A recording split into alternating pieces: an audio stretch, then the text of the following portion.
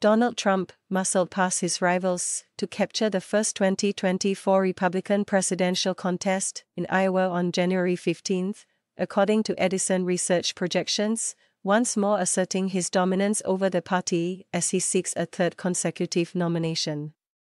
Florida Governor Ron DeSantis and former UN Ambassador Nikki Haley were in a battle for second place, Edison projected. With Trump's victory all but a foregone conclusion given his lead in public polls, the runner-up competition was expected to produce most of the evening's intrigue, as Mr. DeSantis and Ms. Haley seek to emerge as the chief alternative to the former president.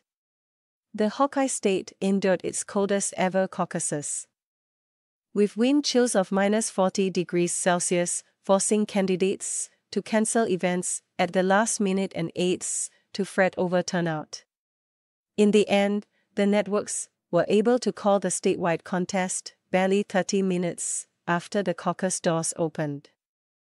A commanding victory for Trump in Iowa would bolster his argument that he is the only Republican candidate capable of taking on Democratic President Joe Biden, despite the 4 criminal cases Trump faces that could potentially turn him into a convicted felon before the November 5 general election.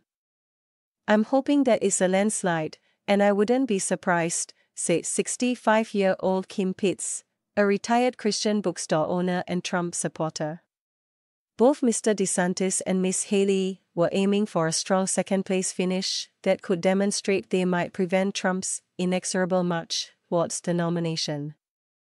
Mr. DeSantis in particular had wagered his campaign on Iowa, barnstorming all of its 99 counties, and a third-place finish could increase pressure to end his bid.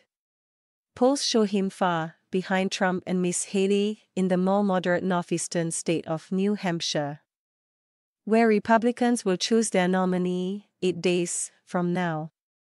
Unlike a regular election, Iowa's caucus requires voters to gather in person in small groups, where they cast secret ballots after speeches from campaign representatives.